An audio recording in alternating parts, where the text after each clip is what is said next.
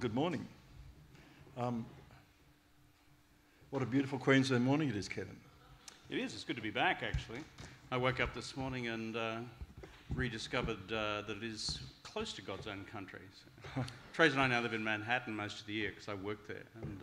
But coming back here, you're just always reminded that it's a special place, despite the smoke and haze this morning. It's just a good place to be.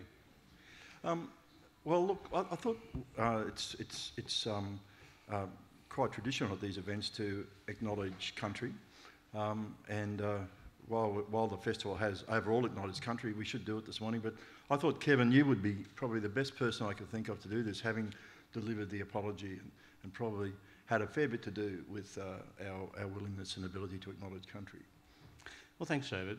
So let's begin by acknowledging the first Australians on whose lands we meet and whose cultures we honour as the oldest continuing cultures in human history. By the way, since we've been living in the States, I've started this as a minor revolt within America. And so some gatherings I now attend where I think I can just get away with it, I begin by honouring the Native Americans on whose lands we meet and whose cultures we acknowledge as the original inhabitants of this great land we now call America. Then there's stony silence. It's catching on, slowly but surely. Yeah. So we're here this morning to have a conversation about your book, the second in this series, on your public life. And when the organisers first approached me, I thought, well, that'll be interesting because you and I have been having conversations about various things for pretty well 30 years, on and off. And neither of us have changed a bit. No, that's right. Yeah, still svelte and still, you know.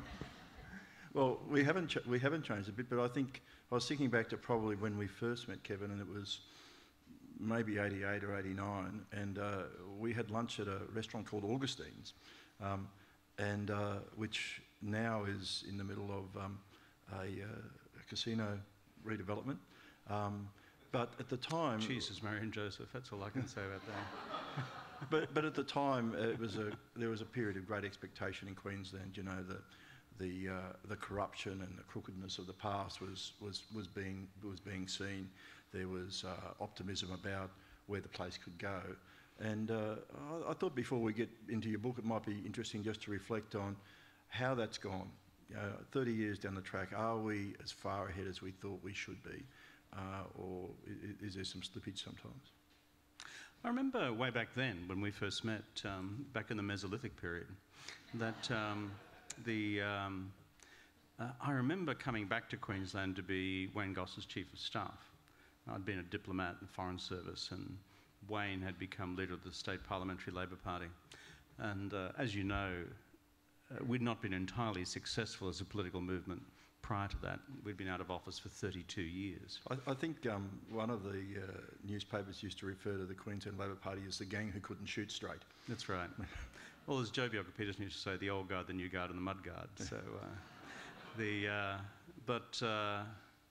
I just remember coming back and thinking, as someone who's a native son of the soil here, and growing up on a farm about 100 miles north of here, that it was always a place with infinitely more potential and a much greater future than we were ever giving it credit for.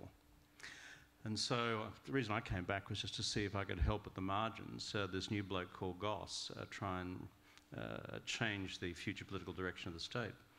And it was like winning against the gerrymander. We worked out we had to get 56% of the vote in that election, 89, to win in order to change the electoral laws to make it one vote, one value. So what's the big change? Had we failed against what was then seen as the invincible National Party, we'd still be, I think, mired in electoral corruption and an entire culture here which was anchored in various forms of, sexism, racism, provincialism, and the rest. Whereas despite all the debates about what goes right and wrong with state government since then, it's just an infinitely more civilised place than it used to be. And we should bear that in mind. And I give great credit to Goss for having been the guy with the guts and the determination to prevail against almost the impossible. Now, when you won in 2007, it wasn't just because of Queensland, but you certainly carried Queensland in a massive way. And we've seen in the election just passed that just didn't happen. In fact, it's almost ended up that I think Labor has just one seat north of the Brisbane River. What do you think is the element needed to carry Queensland in national politics? Well, there's always a tendency, as we say up here, down south, to conclude that this place is either so radically different that they can never wrap their heads around it, or that it's just the same as the rest of the country. You know, it's either we are seen as Appalachia, and you know that we're playing banjos every Saturday morning, or that it's not much different from inner metropolitan Sydney and Melbourne. You know, it's just different to both those propositions. So I think the first principle which any political party needs to comprehend is there's probably 5 Queenslands. There's here, Brizzy, the Gold Coast, which based on any set of economic demographies should be natural Labor territory because it's a relatively low income environment. If you look at average income levels, Gold Coast and the hinterland. And when I go back there and I look at what's happened around Gold Coast in recent times, perhaps the most recent infrastructure development was my decision to invest in that rail project, which runs right along the Surfers Paradise there, to try and link various parts of the coast, including the university and with Brisbane. Sunshine Coast, where I grew up, quite different from the Gold Coast and certainly different from here, but then that's a large concentration of seats on both those coasts. Then the provincial cities, and as you know, my friend, each of them's different. To assume that Bundy is like Mackay, is like Townsville, is like Cairns, it's just a nonsense. They're just all different, but each of them is anchored in a federal seat with its own political culture. And then, of course, you've got west of the divide, which is kind of part of the ongoing romance of the state as well. So I often say to folk in the south, just wrapping your head around the fact it's radically decentralised, and within that decentralisation there are 5 different, identities. And understanding the difference in identities of the place is really important. And I think the second thing is that apart from the resources sector, this is essentially a small business economy. I wish it was a bigger business economy, but it's a small business economy. And therefore, for any political party wishing to obtain 50% plus 1 here, unless you've got a policy message, a political message, and a vocabulary which resonates with people out there setting up their first business, employing 2 or 3 people, then hoping to maybe crack the big time by employing 20 people and having the joy of paying payroll tax for the first time, that's the audience you're actually speaking to in the economy. So I think it's the sense of the reality of regional diversity plus the small business nature of the state's economy. And finally, it's a state where the government has always played a largish role for 150 years. And even the vigorously free enterprise state governments have played a big role. Oh, the biggest socialist government we've ever had in this state was the National Party government. It's always socialism in the bush, and the rest of you can pay for it.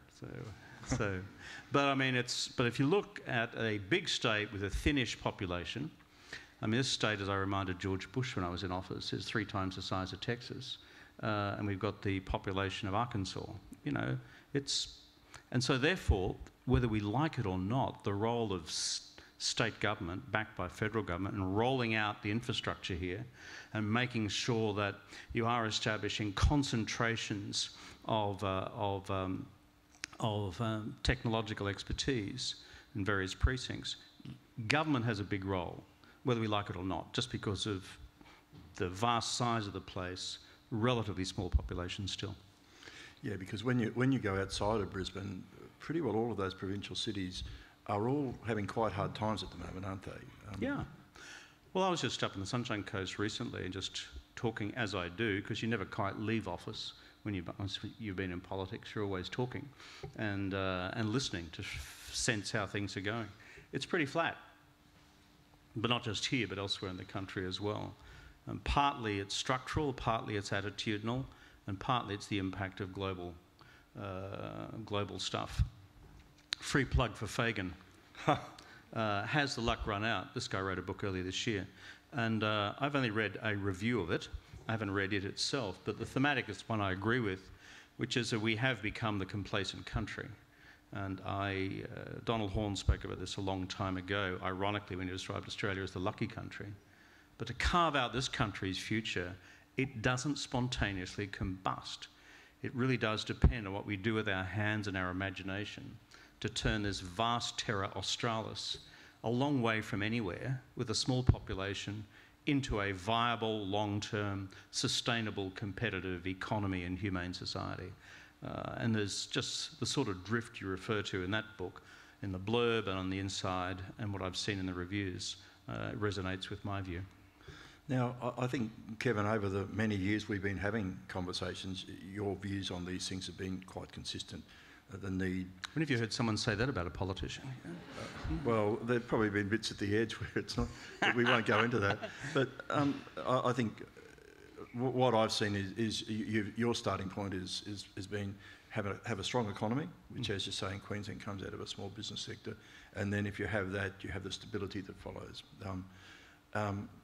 And what we're now seeing is that the economy in Queensland, particularly, but also in the rest of the country, is just a little bit thin, isn't it?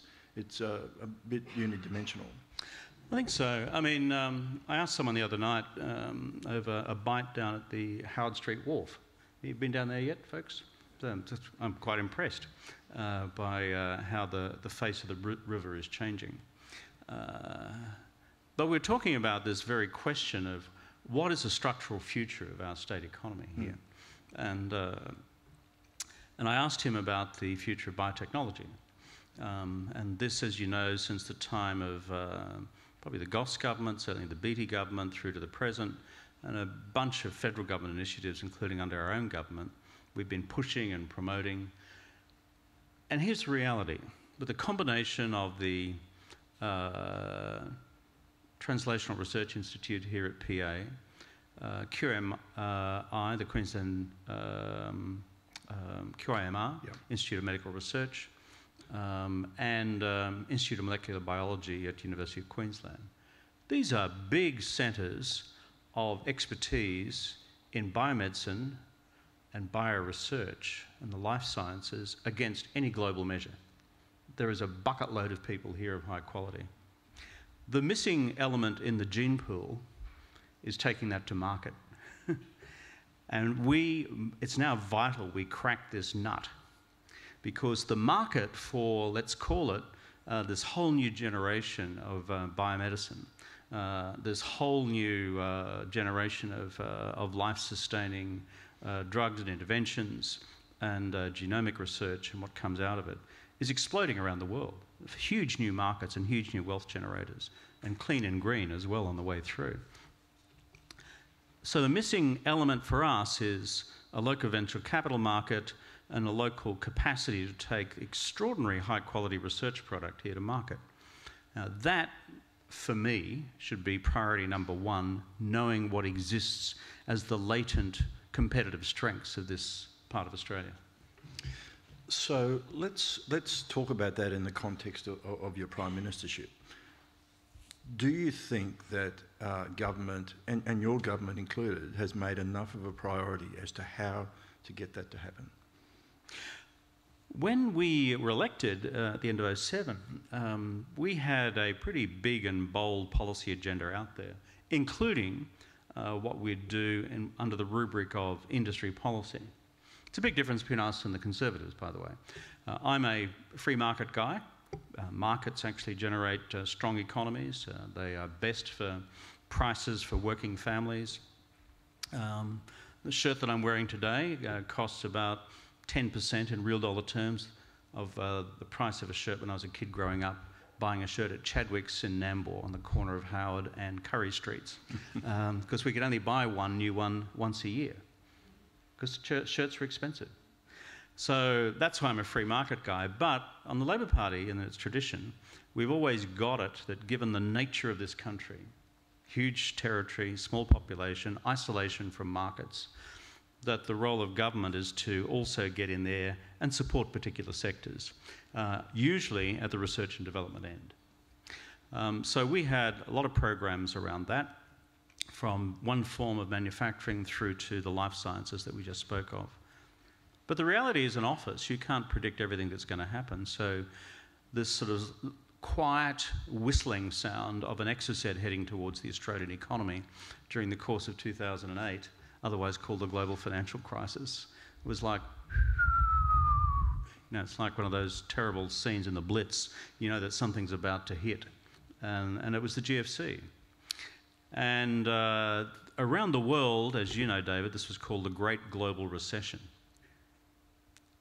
because every Western economy went into recession, except ours. So the bulk of my time in office was spent, frankly, working around the clock to try and save this place from recession. And we did, as you know. And part of that's because I'm just old enough and to have had a mum who was just old enough to have been a kid during the Depression. And the stories of my mother as a little girl at the age of 9 when the Depression first hit always sent chills through my bones about what it was like not to have food to put on the table. And the risk around the world then was of not just a global recession, but the indicators were heading in the direction of a second global depression. So many of our industry policy efforts were derailed by this task of existential economic survival, keeping the economy functioning, which we did, large stimulus injection, and acting with interventions to prevent any financial institution from falling over. So at what stage of the game did you come to see how serious this was going to be? Was it because there were signs around at the end of 2007 that this was going to be pretty messy? That's true. I mean, Ken Henry, the then Secretary of the Treasury, records this conversation. I can remember part of it. I said to Ken, I need to take you to Queensland and introduce you to the state. So we're in Canberra, we jump on the government jet, fly up here, I think we went to Gladstone. And we're looking at the future expansion of industrial developments there, including LNG. And then as we got on the plane coming back, I said to Ken, so, Ken, explain to me what happens if we have a current account crisis. What happens if global financial markets stop functioning? Because historically we balance our current account in this country through this large inflow of foreign capital on a rolling basis, either through foreign direct investment or through capital flows. Been that way for a long time. So it was a very existential discussion, late 2007, early 2008. But what really flipped it in my mind was when I went and saw Bush in the White House in March of 2008. And I've been reading my daily Bible, which is the Financial Times from London, just to get a sense of what's happening in financial markets. And Bear Stearns, as you know, the American investment bank, had just gone over. And so my first question to Bush had nothing to do with the Iraq War, had nothing to do with all the stuff that we disagreed on. I said, what's happening in your financial markets and what are you doing about it? And without being unkind to George, this was not his shtick, okay? And so he said, but I've got to introduce you to Hank Paulson, the Secretary of the Treasury. So I then go off literally down to the Treasury from the White House. And that's where I began a great friendship with Hank Paulson. And so from that conversation on, I just had a very early sense, 4 or 5, 6 months before Lehman's went over, that we had a fundamental problem on our hands. So I think one of the reasons we were able to act early and effectively was just because I benefited from that relationship with the head of the US Treasury. Yeah. So in one of the, I'm going to verbal you a little bit. I think somewhere early in the book you described... I know you're a Queensland copper. No, just a journalist. In the old days, You describe how you were made for these big public policy challenges. This is what you were set up for. in that sense, do you think you were made to deal with a GFC for Australia, or do you feel a bit frustrated that it got in the way of other agendas you might have wanted to pursue? All of the above. I mean, we had big plans. You looked at our agenda for the 2007 election on economic policy, social policy, the environment, Indigenous reconciliation, closing the gap, the apology. I mean, this was not a small canvas going into that election. It was a big one. And deliberately so, because beating Howard was not easy. The idea that governments lose, oppositions don't win, I think is just complete bullshit. I think it's always a cocktail of the above. But we had a big agenda. We set out to implement it. And was it frustrating that this thing came along, which wasn't of our making? It was because of the failure to regulate effectively US domestic financial markets through decisions taken in the late 90s and early noughties. Yeah, it was frustrating as hell, but you don't get a choice in national political life. Your first responsibility is the national security of the country and the economic stability of the nation. And everything else, frankly, rests on top of that. So I think the best way to answer your question is, I felt as if I was doing two jobs at once. One is saving the economy and its financial institutions. You have one bank fall over, imagine the run. And we got very close to having one fall over, very close. And secondly, because we succeeded at that, and there was no recession, and we kept unemployment, remarkably, with a 5 in front of it. It's about what it is today, actually, in the middle of the financial crisis. No one here in this country, in the public, knew that there was a recession going on in the rest of the world. They'd say, what recession? So why don't you get on, Kevin, with implementing your pre-election agenda? Yeah. Of course, that's difficult financially at that point because you've spent so much resources on just keeping the economy afloat. So doing two things at once was really hard. So your political opponents would and do say that Australia's... I didn't know I had any, so name them. Alphabetically or by serial number? Chronologically. Let me reframe that. Your political opponents from the other side of Parliament... Oh, right, okay. That's a much smaller list. would and do say that Australia's ability to weather that period was because of the surpluses that they built up, their strong management of the economy. There's a bit to that, isn't there? I mean, the budget was in a pretty good condition when you came into office. No, I've recorded that in the book. So I just don't think you can lie about these things. You know, the state of public finance was good, but equally, you know, as an economist yourself, David, the reason for that, which was, frankly, the decade after the recession we had to have in 1991. These were boom times for Australia. The explosion of the China market. So being Treasurer of the Commonwealth, if you're Peter Costello, was like every Monday morning just waking up and going cha-ching as the money rolled in, at least after the Asian financial crisis of 1997. For that period, 1997 to 2007, these were boom times. You did not have to try hard to balance the books. You did not have to try hard to have savings. And you did not have to try hard to invest in something called the Future Fund. But to give Costello credit, he established the Future Fund. Costello's greatest challenge in that government was to keep John Howard's hands off the cash, as you know. Yeah. And that's why I put Costello onto the board of the Future Fund after he left politics, because I thought on that measure he'd done a reasonable job.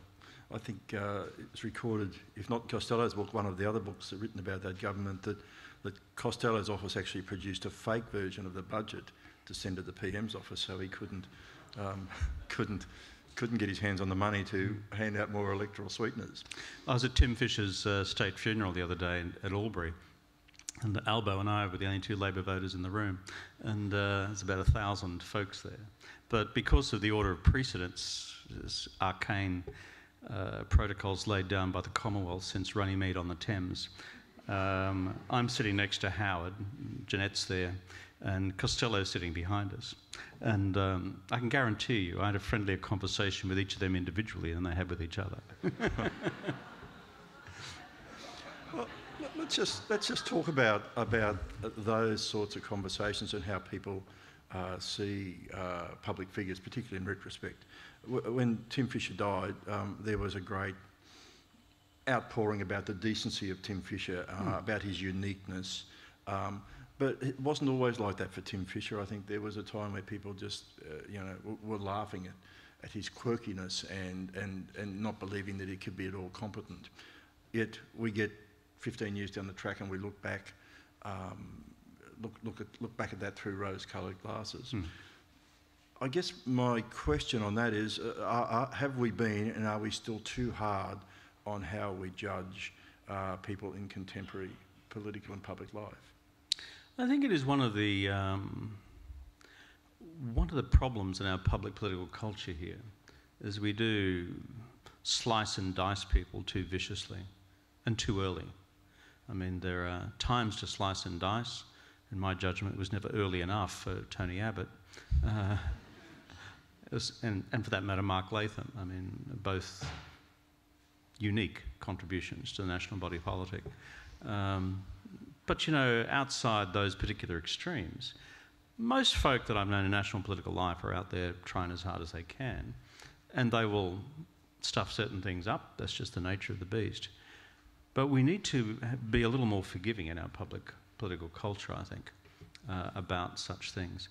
Tim, as you mentioned, I mean, I appointed him as Australia's first ambassador to the Holy See, resident ambassador. He nearly died, literally, when I rang him at Boree Creek on the property and said, "Your country needs you, I'm sending you to the Vatican." And he said, "What have I done to sin?" And I said, "Well, plainly not enough if I'm sending you to the Vatican." But you're right. I mean, at the time when he was active in politics, Tim opposed Mabo quite vehemently. Tim also was borderline homophobic. And so, but you know something? In national political life, you're always going to have odd elements to the cocktail. And if you take the broad sweep of a person's political career, or a public career, I think we need to be a little more generous in our assessments of people. So, except for Abbott. Except for Abbott. And Latham to be bipartisan. And the One Nation Party, which he now proudly leads in New South Wales. How did that happen? Have you caught up with Malcolm Turnbull in New York? Have I what? Caught up with Malcolm Turnbull in New York? No. Malcolm sent me a few messages, but I'm not quite in the state of intellectual equanimity that would enable me to engage in a gentle, friendly, collegial conversation. Oh, so he's texted, but you're not willing to meet? Yeah.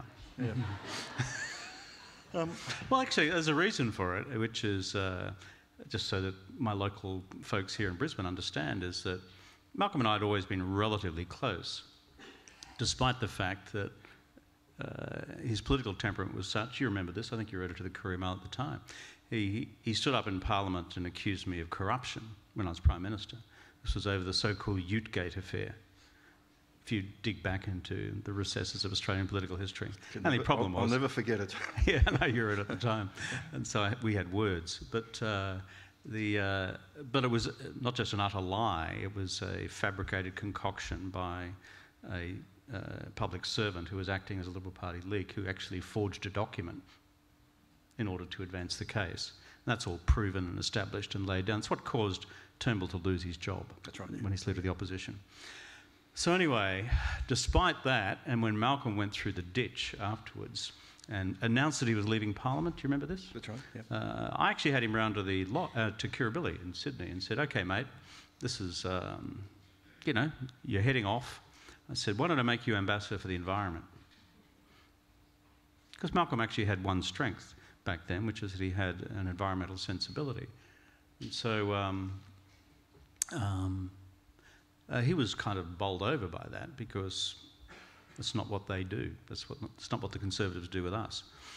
And so he thought about it, but then he reconsidered and then went back into Parliament, and the rest is history. But later on, when I was considering being a candidate for UN Secretary General from New York, both he and Julie Bishop had said to me on multiple occasions privately, we the government will back you and nominate you.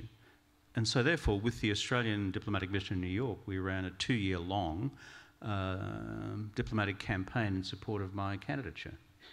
Except when Turnbull's political position of the Liberal Party started to weaken, and he's under attack from both Dutton, up the road here,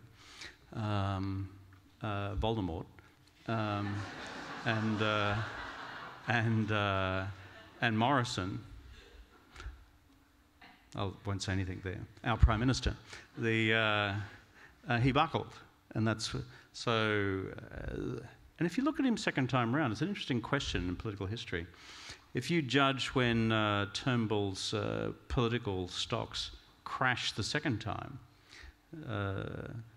when he made that decision, most Australians' reaction was, that's just kind of un-Australian.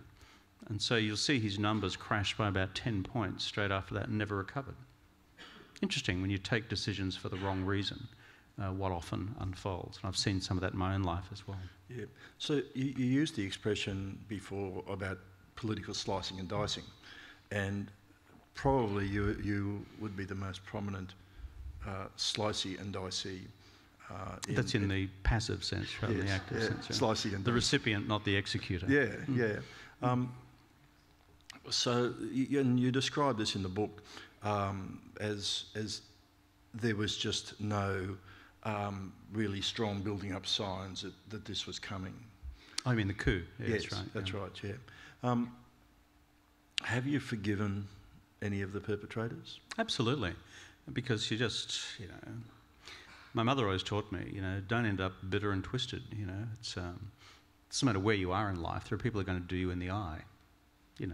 My mother was a nurse in a hospital, and she would roll home and tell me late at night, after she'd finished night shift or whatever, the evening shift, not the night shift, how she'd been sliced and diced by the matron for something she'd never done.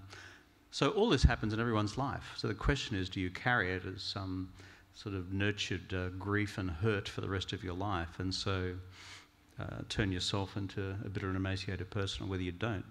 So my judgment is, and part of the reason for writing a book is saying, here is the account of what happened. I've done it in 2 volumes. I've done it with a combination of 2,500 footnotes. Anyone who wants to sue me for any inaccuracy, go ahead. No one has. If you challenge any element of fact in there, go ahead and challenge me. No one has. That's it. That's the record. And so, as I say in the end, of course, are you hurt by the betrayal of colleagues? Yes, you are. That's just a human thing.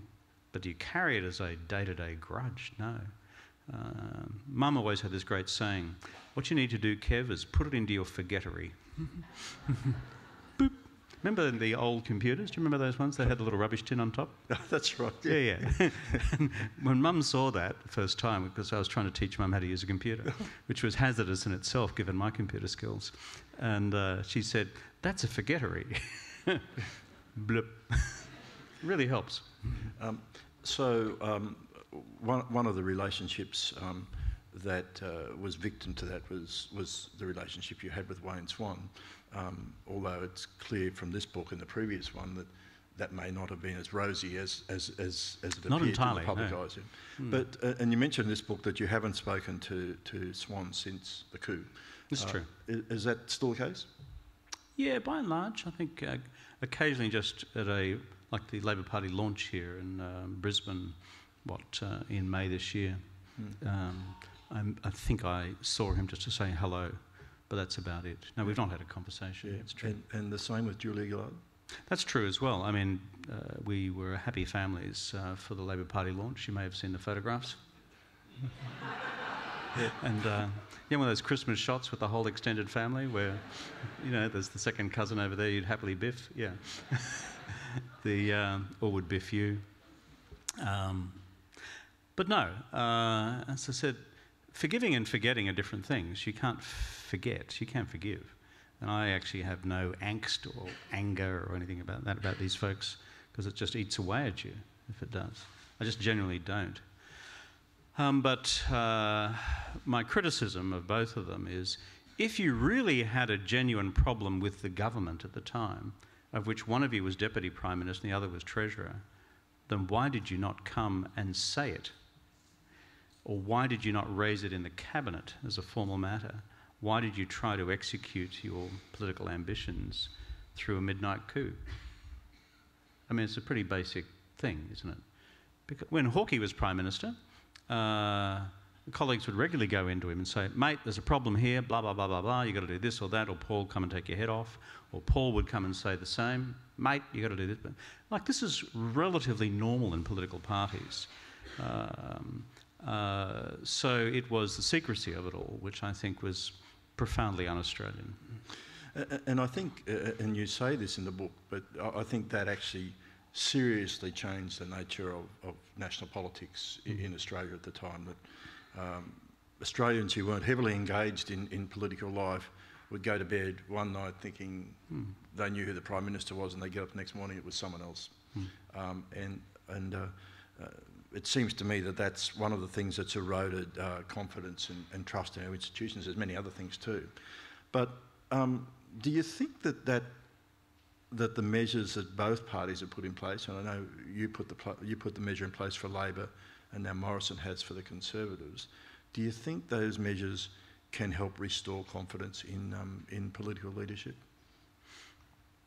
Backing up 1 minute slightly, I think the other thing which shocked people on the morning of the coup was not that they were just unprepared for it as the body politic of the country.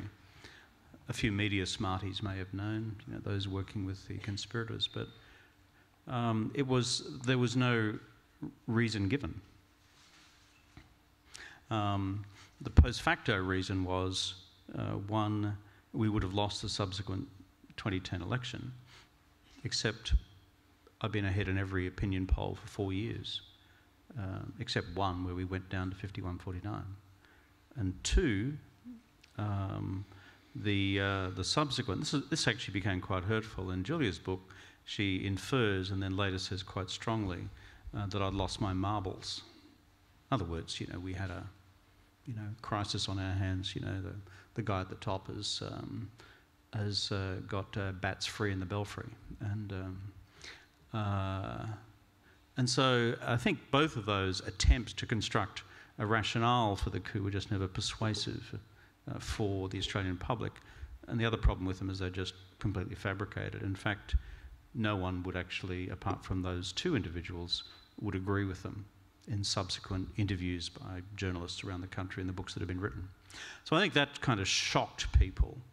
And when you look at the subsequent shocks to the system, vis-a-vis what happened between, say, Turnbull and Morrison, again, there's no real rationale given other than internal party political ambition, frankly.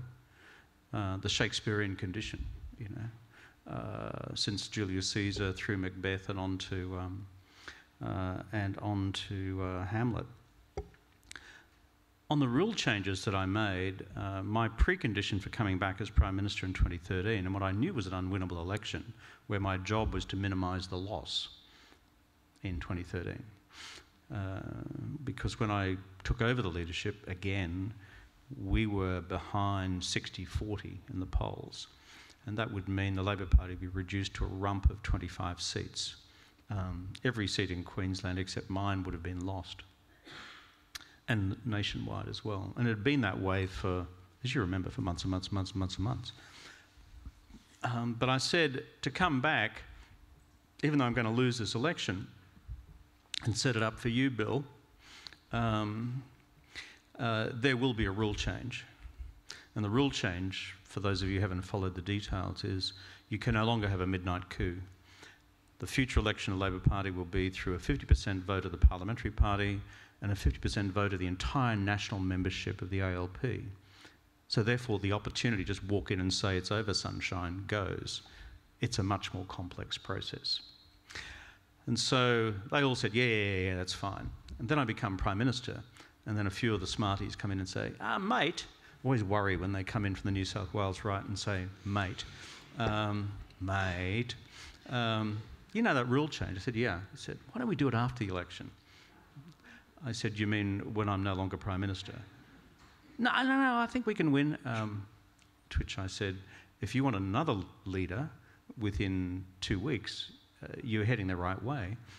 So we convened, as you'd probably remember, a special meeting of the caucus. That's right. And I took them to the Balmain Town Hall where the Labor Party had its first ever caucus meeting in the 1890s. I said, this is where we began, and this is a real change that we will make, the first of its type in 100 years. And as a result, we restored stability in our side of politics. Morrison and the Tories thought this was just a uniquely Labor Party problem. Well, it wasn't. History's demonstrated that. And belatedly, he's adopted the model. So will it work long term?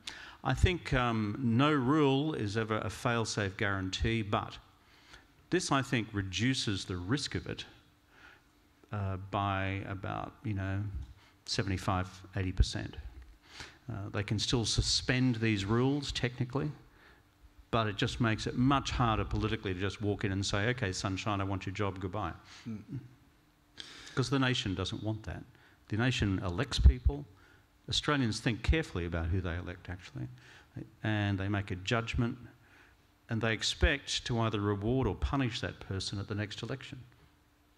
It's because the people who decide. It's the people's democracy, not ours. So around the world now we're seeing a lot of alienation from the political process. People don't have confidence or trust in public institutions. Do you think that this is now the new normal, or can we get back to where we were, where there was some confidence in governments and big organisations to deliver?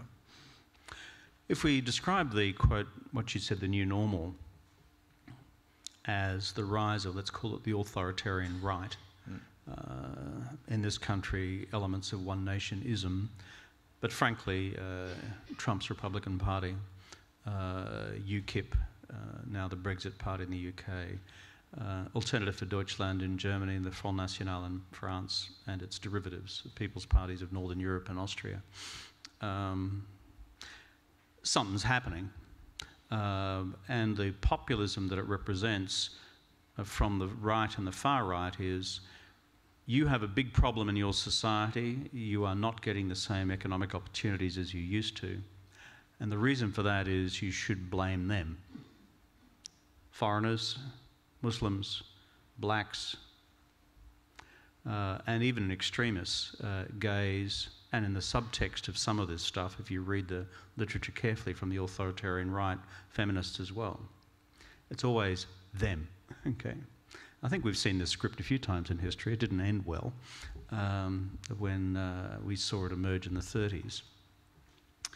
So that, I think, is structurally what's happening. So therefore, the root cause of it is the economy, and hence your book, and hence in large part mine, which is, unless we continue to re-engineer long-term sustainable growth, but sufficiently redistribute that wealth so that everyone has a stake in the future, everyone has equality of opportunity, and a humane safety net, and an ability to help you on the way through if you run into a great brick wall in your life, while still respecting the underpinning principles of the market.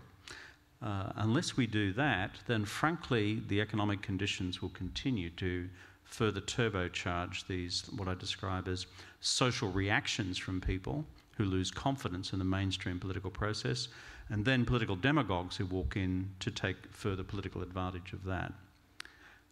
Is it permanent? No. I've never had a determinist view of history. We shape the future. These two hands, your two hands, and what's in your head, and our powers of collective imagination to shape the future of politics. And I see among young people today a fresh urgency, interest, commitment and passion to re-energise progressive politics in a manner which becomes politically sustainable, but at the same time does the tasks on economic, social and climate policy that we need to see done. And I see that myself. I know with my own children, they're very engaged in the issues of the world in the way you're talking about. But climate is the issue that really grabs young people, isn't it? You tried, but didn't get to where you wanted to on climate. Looking back at that, would you do it differently? Well, the degree of difficulty we had was kind of three things happening at once. Global financial crisis, and so your former employer's Murdoch, through the name that dare not be mentioned in any public conversation, but who actually shaped so much of our national political conversation today.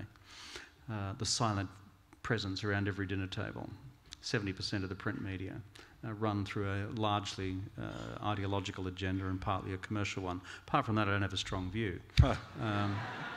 But Murdoch is a climate change denier. Lachlan Murdoch is a climate change denier. But he wasn't at that time, Kevin. No, but I mean progressively. Yeah, but since that time he has well, become frankly, as of about 8, 9, while I was in office, no, there wasn't an anti-climate change campaign in 7, you're correct. But when the measures began to be outlined, they really hardened. And so, whether it was the mandatory renewable energy target of 20% renewables by 2020, vicious campaign from the Oz, not your paper, the Courier Mail at that stage. Secondly, the carbon price, the emissions trading scheme, the carbon pollution reduction scheme was depicted by The Australian as the impending destruction of our national economy. Since then, a rolling campaign against any form of climate change substantive action. So what did we achieve?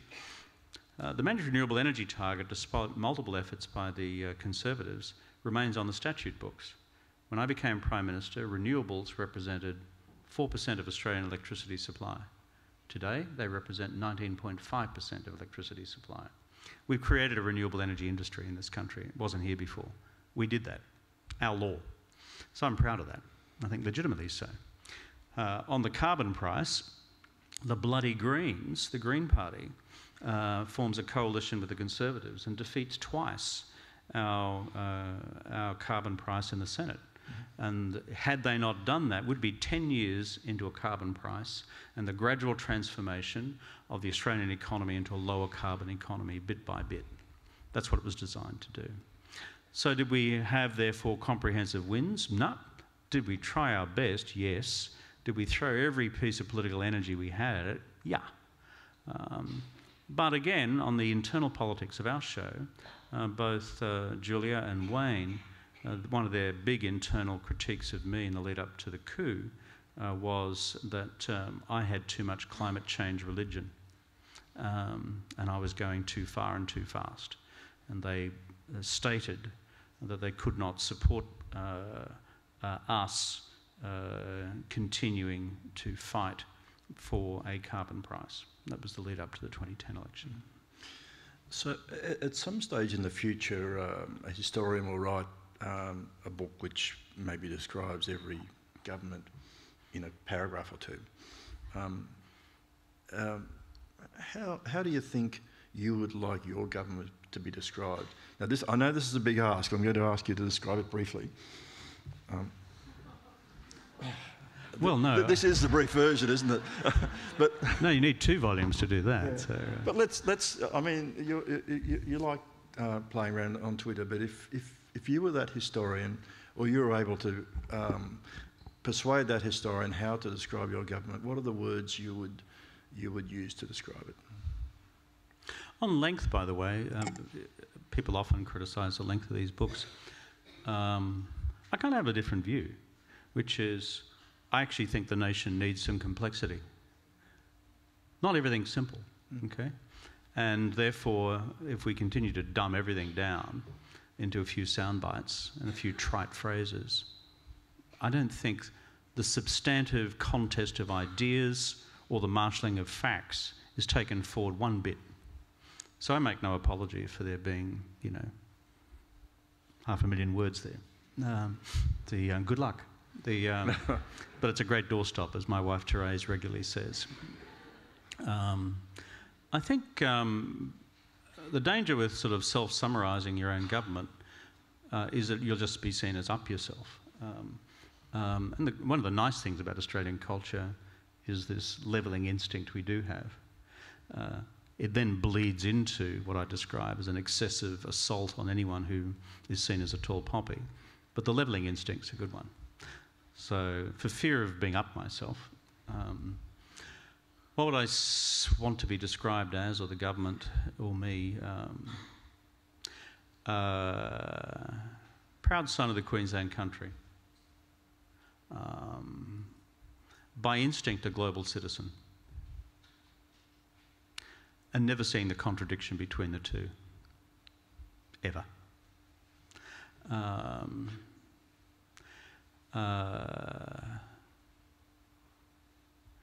Influenced by his mum and the stories of the Great Depression, acted decisively to prevent a second one hitting this country, and succeeded.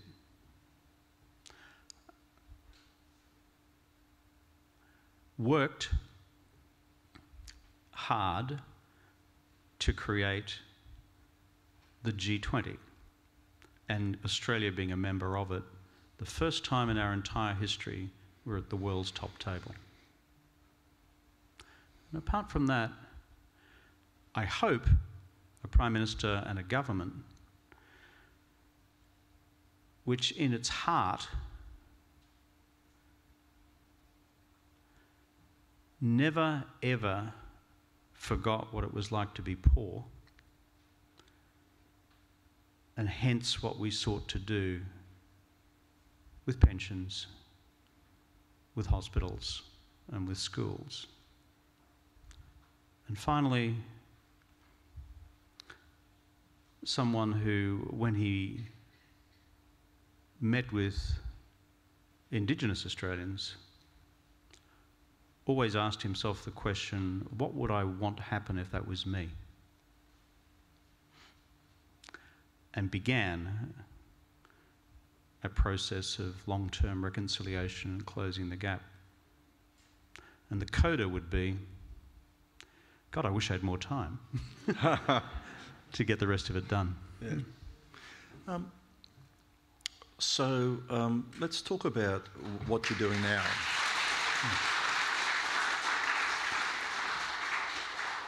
That was 2 paragraphs, by the way. Bullshit, that was 1. It was just one of those paragraphs. I should introduce you to the full stop. I've always regarded them as a curse. When a good colon or semicolon can permanently prolong the length of a sentence. Parentheses. Parentheses and dashes. You can put parentheses, dashes, colons and semicolons into one sentence. It could roll to an entire paragraph. That's before you take breath. Yeah. Let's talk about what you're doing now. You're here at the moment. You're based in New York. I'm just trying to get a sense of where your priorities are and how you organise yourself. Because I often see you popping up. You're in New York one day and you may be in China a couple of days later, then perhaps you're in Europe. How's this working? Handball is the... Handball. I play handball with the kids of Australia. Any handballers here, by the way? No, you're all a bookish type. Oh, you're a handballer? Good to see you, mate. Okay, sign your ball later on. We put out... It's kind of an accident of history, but I was up the road here a few years ago at State High to deliver a public lecture. And I arrived early, unusual for me. And the kids on the court challenged me to a game. And then they stuck the video up on social media, and then it kind of progressively went viral. And so I stuck out a challenge recently, or an invitation to kids around the country. If they wanted a signed handball to write in, or if they wanted a game. So we got social media impressions and reach of 1.6 million and 11,000 requests for signed handballs, and God knows how many schools have challenged me to play a game. So my last 2 weeks have been playing bloody handball. But we're doing that to promote the National Apology Foundation for Indigenous Australians. Little handballs will soon be printed with our logo on it. A quick summary of what where we're placed. I'm employed by the Asia Policy Institute, which is the think tank of the Asia Society in New York. I'm their president. It's a Rockefeller institution which has been around for about 3/4 of a century, set up with one mission statement, which was to build political, cultural and economic ties between Asia and the United States. And in the current crisis of US-China relations in particular, 3/4 of my time is spent on that, whether it's the trade wars or the risk of a genuine shoot-'em-up between the two of them. So from here I fly to Beijing tomorrow. I'll have conversations with friends in the Chinese leadership. When I get back, I'll get off to Washington and speak to people there. So we do a lot of behind-the-scenes chat about how do you try and keep this under control. And in the US, I spend a lot of time doing US public media, trying to inject what I hope is a more balanced rationality to that discussion, which at present is careering in quite an ugly direction. There's a book out last year in the United States or the year before called Destined for War, written by a Harvard colleague of mine, Graham Allison. And I'm currently writing the response to that as well, which is called The Avoidable War for the US market, because there is no competing narrative. So the bulk of what I do is that. And for my charitable side, I'm chair of the Global Partnership of Sanitation and Water for All, which is Sustainable Development Goal number 6, for those of you who follow the UN Sustainable Development Goals, which means that I'm, as my sons remind me, the global sultan of shit. So it's basically, how do you provide sustainable sanitation for poor countries in the world, which, as you know, is the greatest determinant of longevity and dealing with problems of infant mortality and the rest. So there's that, and coming back here from time to time, and we're always back here when the weather's good and we can do so, because so many of our family are here. And are you doing a PhD at Oxford? Yeah. How's that going? It's good. So I pity my supervisors having to put up with me, but so I hope to finish that in early 2021. The subject is Xi Jinping's worldview. So I'm doing it at the Oxford China Centre. And I'm I'm a member of Jesus College, Oxford. And the reason people ask me, why did you want to go to Jesus College? And the answer is, I always wanted to have an email address which had kevin.rudd@jesus, so, which I now have. Well, you've which heard is it there. Good for me, not so good for Jesus. You've got Kevin's private email address now. You've got it. Yeah. So Kevin, when we started this, I mentioned that we'd probably been having conversations of various sorts for over 30 years, and a lot of them were in so-called smoke-filled rooms, not many of them public like this. But a consistent pattern through that time is you've always had a plan. Whether it was a plan for winning government in Queensland, what you would do in government, whether it was going into federal politics, whether it was rising through the party, whether it was starting to think about being Prime Minister, all the way there's always been a plan. Do you have a plan now? What I'm trying to do here, you mean in Australia? Just a plan for Kevin. Well, no, the plan for the PFK, plan for Kevin. I don't really think in those particular terms. I think in terms of mission, to be quite honest. What am I actually committed to doing? I actually am really worried about the trajectory of US-China taking us all into an economic and general war over the course of the next decade. So why I'm doing what I'm doing is, given I have reasonable profile within China itself and reasonable profile within the United States, is to just try, through what I do behind the scenes and in the public debate, to describe an alternative trajectory. I've been around long enough to know that ideas matter and that ideas can, not always, but can shape particular political behaviours. For this country, I'm a bit like you. I mean, you've put a lot of effort into putting this together. I've just done a series of 4 or 5 lectures around Australia, apart from playing handball, to universities, Sydney, Melbourne, ANU, Brizzy, entitled, the series is called The Complacent Country, because I actually think we've become utterly complacent about the future of our economy, as you do, obviously, about the risk of recession next year, about how we substantively, not rhetorically, deal with the rise of China, the response of America, and how do we navigate a future through that. Complacent about climate, to the extent that it just frightens me and frightens my kids and grandkids even more. And so what I'm trying to do, the plan for Kevin, is to write and lecture as much as I can when I'm back in Australia about what constitutes the elements of a forward-looking progressive agenda for the country, not just in its policy, but in its politics as well. Having great policy ideas is one thing. If politically you're incapable of delivering it through the machinery of our national politics, then it's all, you know, hot air. And so that's where my mind on the home front is at the moment, and working with friends and colleagues, including Albo, on those sorts of questions. Right. Well, in terms of program specificity... programmatic specificity. Programmatic, sorry, I'll stand corrected. Our time's up. So on that note, I'd like to say thanks very much for conversation today. And if people want to have a chat, apparently I'm signing books. Where am I signing books, folks? Oh, the book signing room. Very smart answer. Book signing room, wherever that is, I'm there. So you want to have a chat, I'll be there. Can someone just, does everyone know where the book signing room is? Yep. Yeah.